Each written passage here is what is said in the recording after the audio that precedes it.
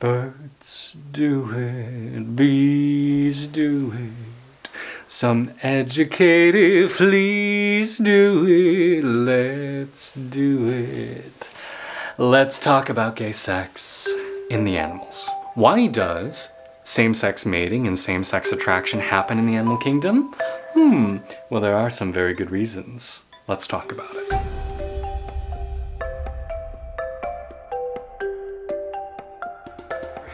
So if we haven't met before, I'm Kay, this is Ecstatic Self. Please go ahead and hit the subscribe button and the notifications next to it so you can keep up to date on fabulous things regarding queerness, spirituality, and coming into wholeness. Today I'm responding to a question that one of my followers asked. My family really struggles to accept me. Could you please create a video explaining why gayness is natural, normal, and exists, period? Well, I am happy to talk about those things because talking about how queerness is awesome is one of my favorite things to do. So, in case you didn't know already, almost every animal species demonstrates some form of same-sex mating behavior, whether that be in lifelong partnerships that exist between queer animal couples, like in the macaws, or if it's more random sexual play just for the hell of it and the enjoyment, like dolphins performing oral sex on one another in gay configurations. Gay love is rampant in the animal kingdom. So if it is so common and normal and commonplace, why do humans get their knickers in a twist over men loving men and women loving women? It's hard to exist on this planet with having heard somebody say, "Oh, that's sinful, you wouldn't be damned to hell," or "that is wrong," or "that is blah."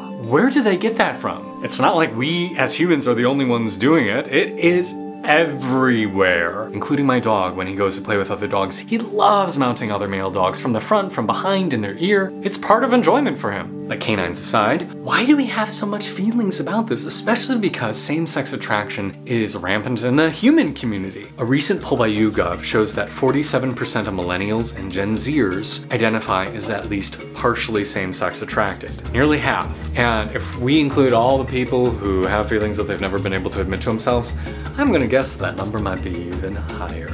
Why do we feel this way? Why do we shame people for what is natural to them, the way that they were created? It's a question I wish I had a better answer to. Why is there so much fear in us humans of that which is not purely heterosexual? What I can point to, however, is that there are some really good reasons why queerness exists in the animal world. Number one, queer animals provide diversity. Here's a big overarching assumption I'm going to make in this argument today. Mother Nature, evolution, does not care if you as an individual person continues to exist. We don't matter. Evolution, Mother Nature very much cares if our species exists, but if a chick falls out of its nest and dies, oh well, there's 4 more. Not a big deal. So let's get that argument out of the way. You as an individualized person from nature's point of view, doesn't matter. You could reproduce or not, you could live or not, so long as your society is thriving. Now, what is the key to a successfully thriving species, animal group, whatever? Diversity of ideas, which is incidentally why it's so dangerous right now in America that we have no diversity of ideas, that everybody is just clamped down into these 2 camps and warring with one another. We need diversity. Lighten up! Political commentary aside, diversity of ideas, diversity of experiences, a wide plethora of advantages is what allows a culture, a society, a species to grow and evolve. Right? We see even just with bacteria, right? COVID's happening right now. We're so afraid of COVID mutating. Why are we afraid of COVID mutating and becoming more dangerous? Because that's what we do. We change, we grow. That's how a nasty little coronavirus evolves. It takes in DNA, it exchanges with their current, it becomes something new and different. So the more diversity that exists within a group of individuals, within an animal branch of the evolutionary tree, the more likely it's going to be to thrive. And what does queerness bring us? The very word, the reason I love using the word queer is queer means different. Same-sex attracted animals are going to have slightly different advantages, slightly different perspectives. If you don't believe me, go sit in a group of gay men and then go sit in a group of straight men. Their views and perspectives will be very divergent. They will not be the same, right? That's part of the reason I did not fit into middle schools. I didn't know I was queer and I didn't want to hang out with the other queer kids. And I'm trying to hang out with the straight kids and I'm like, what are you talking about? I don't care about any of this shit. Let's throw glitter and decorate things. Not to be a stereotype, but sometimes they can be a bit of a stereotype. People who exist in the world in a slightly different way will provide new perspective, new inventions, new ideas. And we see throughout history, the queer ones have often been the artists, the innovators, the scientists. They're the ones who see things that other people don't to provide that advantage. That sounds like a hell of a benefit to a society and evolution, wouldn't you say? Queerness in the animal kingdom provides new ways of hunting, fishing, building nests, building structures of society that will allow their cohorts to thrive. Because again, the individual doesn't matter, but we want to make sure that the society does. So that starts to break apart the argument, well, why would God create a person attracted to its own gender if they can't produce babies?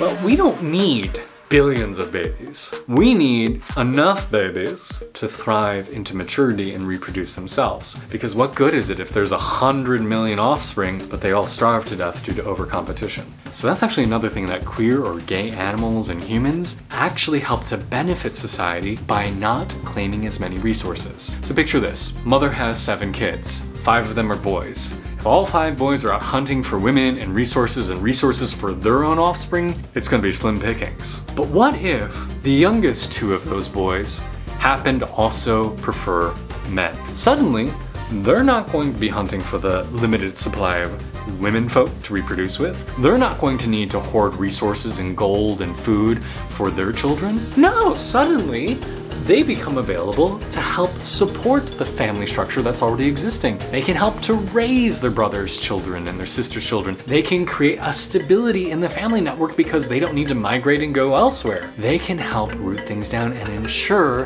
that the next generation survives better. This is one of the most important reasons that gay people exist from an evolutionary perspective. We add a buffer to society to help the next generation thrive because we're not going to compete for resources in the same way. And if you think it was just accidental that I said the youngest of the 5 boys was going to be gay, it wasn't. Studies have actually shown that the more boys a woman births, the greater likelihood with each successive birth that they will be same-sex attracted predominantly. There is scientific reasons to explain why this is so. Studies have shown that the higher the levels of testosterone in the womb, the greater likelihood that a male child, will be born gay. And with each successive pregnancy of a boy, a mother's prenatal testosterone climbs significantly higher and higher with each pregnancy. What does this tell you? It says that nature doesn't want too many boys. It only needs a few, right? A man produces millions and millions and millions of sperm cells. They could impregnate and create children galore, and if you're Genghis Khan, you may have actually done that. Apparently a lot of people indigenous to Mongolia can trace their ancestry back to Genghis Khan because he was such a prolific seed spreader. Isn't that fun? Rape! But in all seriousness, we don't need that many men out there spreading their seed. We need better caregivers. And not to stereotype gay men, but studies have shown that gay men are, statistically speaking, the least violent demographic between straight men, straight women, gay men, and gay women. We are least likely to engage in outer violence, which means that we are probably pretty darn good at being caregivers and supporters of a family structure. In the news over the past few years, there's been a lot of love given to the gay penguin couples that we've seen at zoos around the country. People love that the 2 little penguin dudes walk fin and fin and want to spend all their time around each other. Nature needs this. If we were to go down to Antarctica and find a newly orphaned penguin chick whose straight parents died in a walrus attack. Walruses, whom interestingly enough also form lifelong same-sex partnerships and like to hold each other's little finny thing while they sleep. That chick will not be usually welcomed in by another opposite sex couple. They have their own chick or chicks to take care of. They've got to provide resources for them. The chick will likely starve to death. Unless there happens to be a same-sex penguin couple nearby. Same-sex penguin couples adopt orphaned chicks and raise them as if they were their own. And even when comparing between a same-sex couple and a single parent trying to raise a chick, the same-sex couple will have a much higher likelihood of raising that chick to maturity because of having the shared ability to provide protection and go hunt for food and other resources the chick needs. A chick is healthier and more likely to thrive if he has 2 parents, even if both of them are male. Now, when I was writing my book, Journey to the Ecstatic Self, I originally included this information in one of the chapters, a chapter on how everybody is a little bit queer. I actually removed it though, because there is this idea sometimes that we as queer people have to prove our worth, that we have to prove that we are valuable, that we have a purpose. We shouldn't have to do that because frankly, every living being is worthy of respect, belonging, care, kindness. We don't have to prove ourselves. We don't have to show that we are worthy of existing. We exist, therefore we are worthy. And that is true of every animal, every sentient creature. So my dear follower who requested this video, I'm so sorry that your family doesn't believe that you as you were created is valuable and magnificent. You shouldn't have to prove yourself to them. But we should prove to everybody we interact with, they are worthy of love and respect. We are worthy of love and respect. Every person is worthy of that. And if we as a society can focus on kindness, respect, generosity for our fellow sentient creatures, regardless of who they are or what they do, we will ultimately benefit everyone and we'll be happier and healthier. But I also recognize that coming into wholeness is not easy, it's not effortless, and to unlearn all of these paradigms that we've been taught of feeling less than, of feeling unworthy, of feeling broken because of our same-sex attractions or queer longings, it takes time. So I would like to invite you to take a few moments with me to just sit and breathe and connect with that worthiness that is inside. So I'd like to invite you to close your eyes, take a few deep breaths, and just sit here with yourself. Observe how you're feeling. Allow yourself to be wherever you are. And maybe place your hands on the center of your chest. Some call this area the Anahata chakra. Some call it the heart center. Some call it the seat of the self.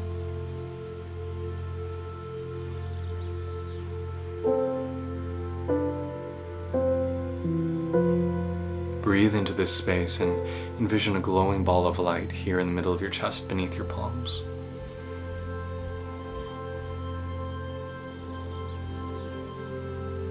And say to yourself, I am beautiful. I am worthy. I am perfect just as I am. There is a reason I am the way that I am. I have nothing to prove. I am whole. I am magnificent.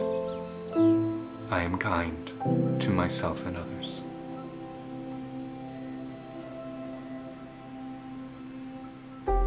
And then feel that light in the middle of your chest start to grow. Let it flare, let it bleed, let it beam.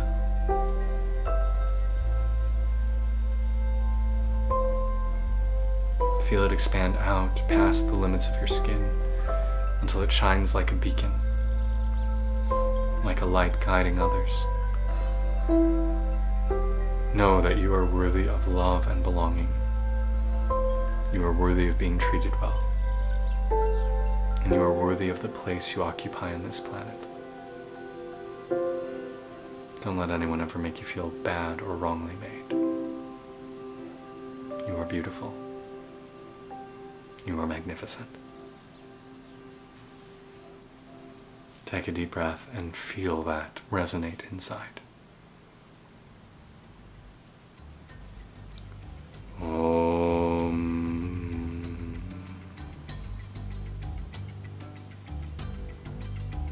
Shanti, shanti, shanti, peace, peace, peace.